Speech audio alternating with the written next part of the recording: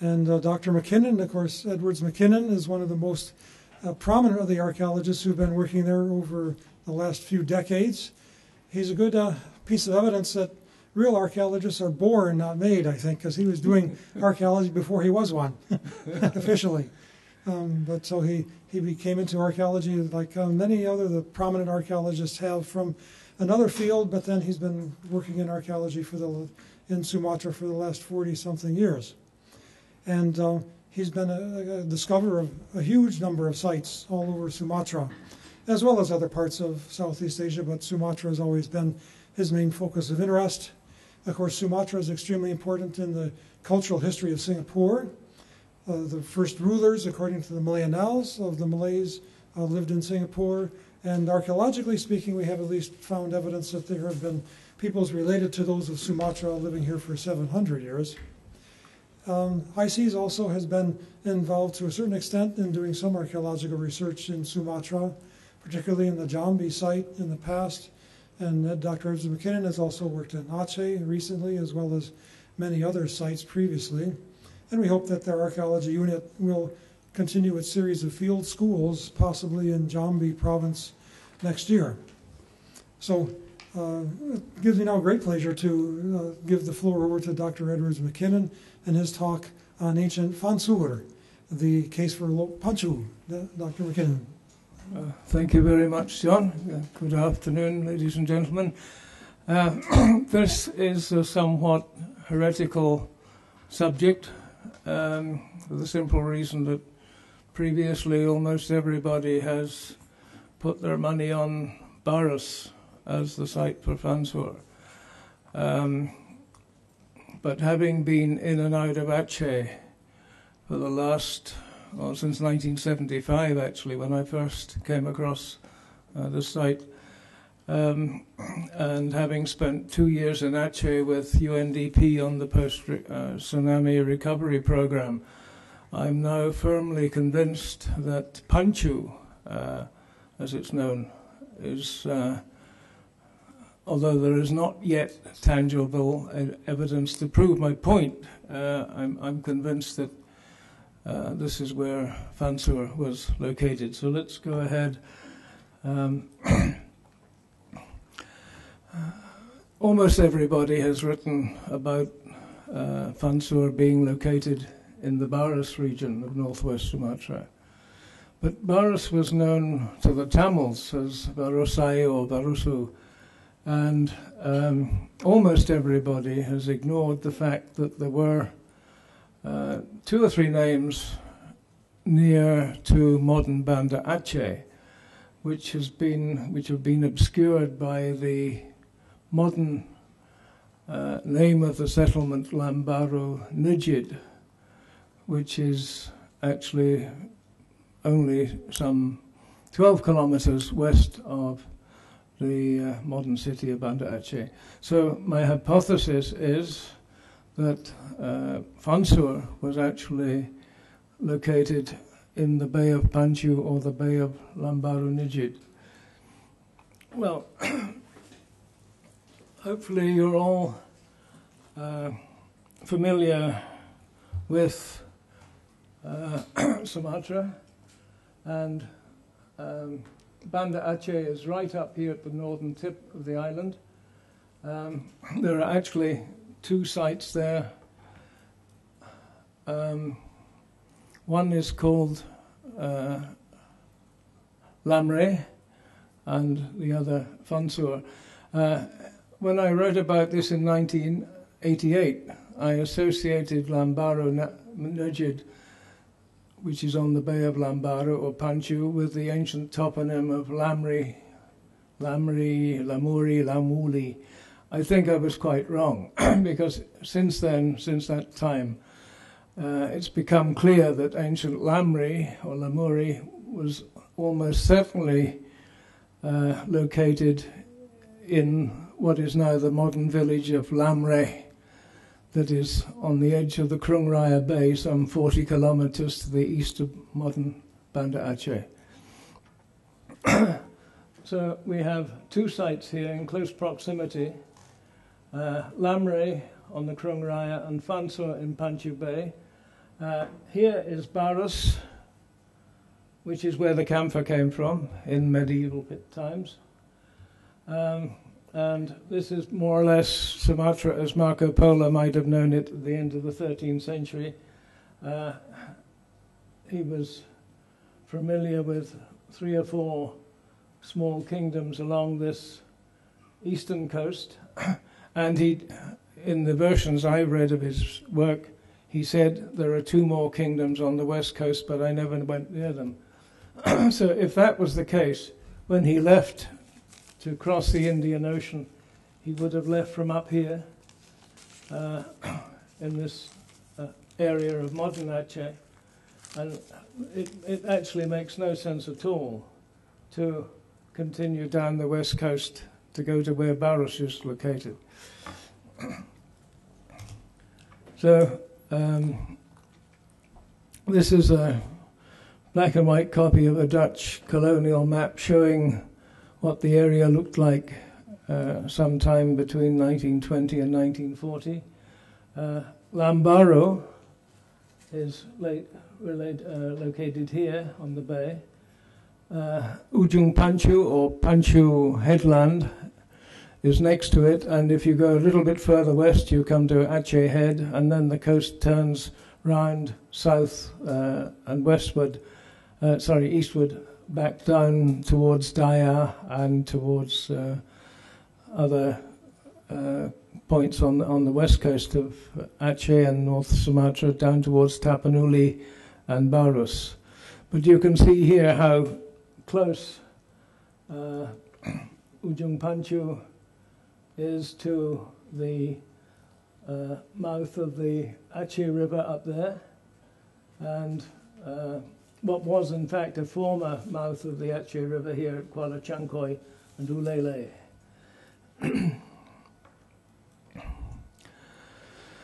Ujung Pancu, or the name of Pancu, first appears in a European source in 1584.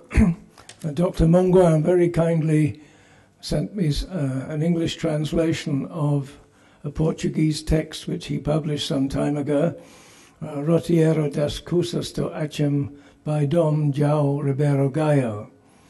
And in the map that he reconstructed from that text, you can see the proximity between the bay and the Aceh River. And this is Pierre Mongguan's map. The red text shows the Bay of Pancu with the island Pulau Angkasa, and the Portuguese text points out that in fact you could anchor between the island and the coast. Possibly the distance he's got the island offshore is more than it would have been at that point, particularly taking into consideration that there was a beach ridge and mangroves all along the coast from Pancu to what he's got here as Kuala Sabang, and all the way up to the Muara Aceh and further east. So this is Pierre's reconstruction of what the area would have looked like at the end of the 16th century. This is a Dutch map from 1924, which shows Lambaro as virtually completely surrounded by water, and a long beach ridge which came up to near Ulele. And this was one of the former mouths of the Aceh River, with the major mouth up here somewhere. This one. This is the major mouth of the Aceh River at that time. This is what the area looked like after the tsunami of 2004. And you can see here in this area the remains of what were fish ponds. These were constructed in the 1990s, and at the same time all the remaining mangrove was removed. It was a mistaken event to try to promote shoreline fisheries, but by destroying the mangrove, they also destroyed the breeding grounds of the fish. So the mangrove, of course, allowed the tsunami to come in much more easily than it might have done if there had still been mangrove there. But you've got these white bits here on the satellite picture which show bits of beach ridge reforming due to the currents in the bay. This is the island Pulau Mangkasa, or Pulau Tuan, with some shallows immediately behind it. And this is here, Lampagar, is where there's the remains of the beach ridge which sweeps around to join this bit, Lam Tengo, where there's a small stream coming in here. Previously there was a river that entered the bay where there's a right angle in the road, which was called the Kuala Pancu. That's now pretty well disappeared underwater at high tide.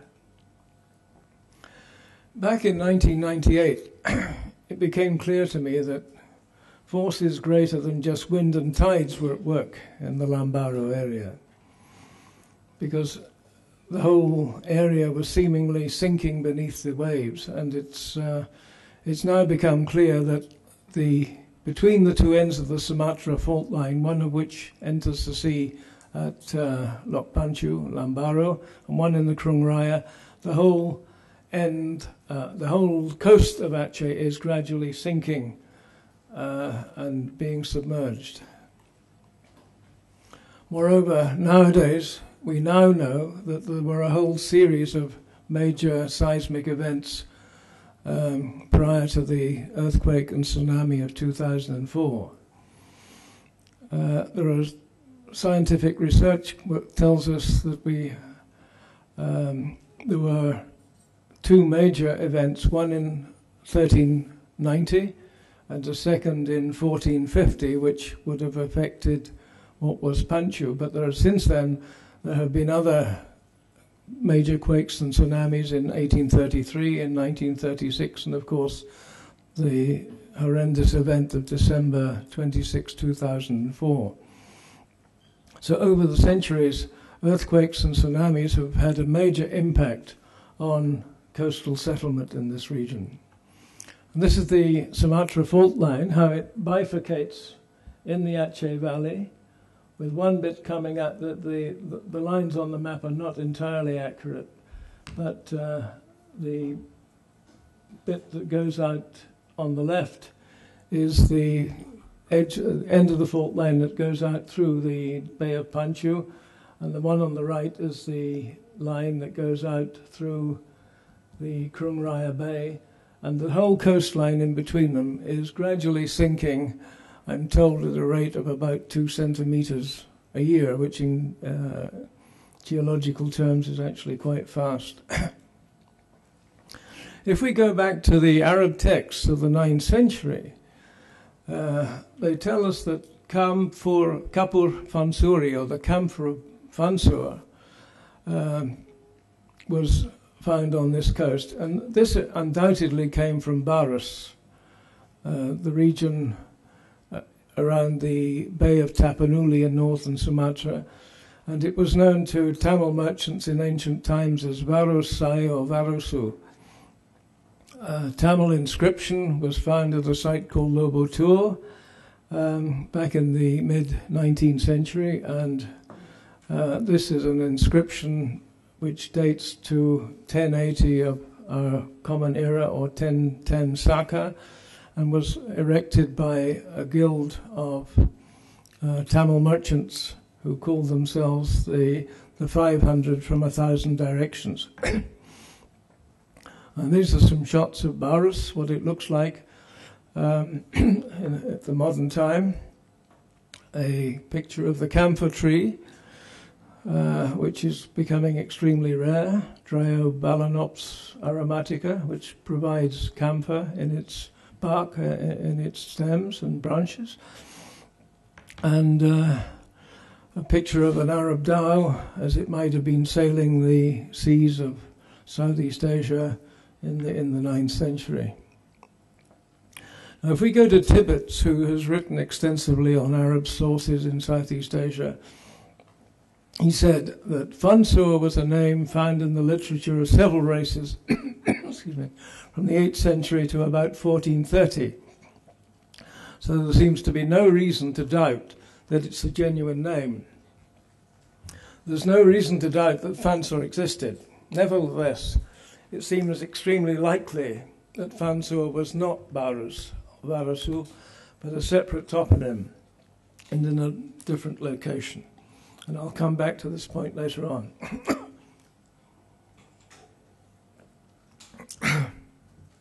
Despite the statement by an eminent geographer, there has been an academic tendency to equate Fansur with Barus. If we go to the Ajaib al-Hind, which is an Arab source of around about 1000 of Common Era, there's a reference to a name called Lulu Bilenk, and a story that sailors who were shipwrecked near Fansur were able to walk from there to Lamri. Now, it seems to me that it's highly unlikely that if anybody had been shipwrecked in Baras, which is some 500 kilometers to the southeast, that they would have ever survived wild beasts or cannibals or disease and been able to make it all the way up the coast to Aceh Besar and to Lamri. Whereas the difference between Lamri and what I say now is Pancu is probably only about 50 kilometers. We do have a little archaeological evidence of pre-Sultanate settlement in Aceh. This head of a bodhisattva was recovered from an unknown provenance in Aceh in the late 19th century, which suggests a pre-Islamic Buddhist presence in Aceh, probably around about the 11th century. And in the last few years we've discovered no less than about 6 habitation sites which can be dated to the pre-Sultanate period, despite the fact that there is a lot of coastal disappearance in the meantime. And as I mentioned earlier, Marco Polo, who reputedly spent 6 months in Sumatra waiting for the monsoons in 1292, described 6 countries which he said were Dragoyan, possibly Tamiang, Perlak, Pasai, Padilla, Lamri and Fansur as all being polities on that northern part of Sumatra. He says specifically that he did not visit 2 other countries which were on the other or western side of the island. So it makes sense that if he took off for Sri Lanka and India, he took off from what is now round about Banda Aceh. So to go back to the map, Marco Polo would have left Sumatra from this top left-hand corner, where he refers to 2 polities, Lamri or Lamuri and Fansur. And he mentions an island, Gamispola, off the coast of Aceh. Well, there are several islands up there, the largest of which is Bulawai,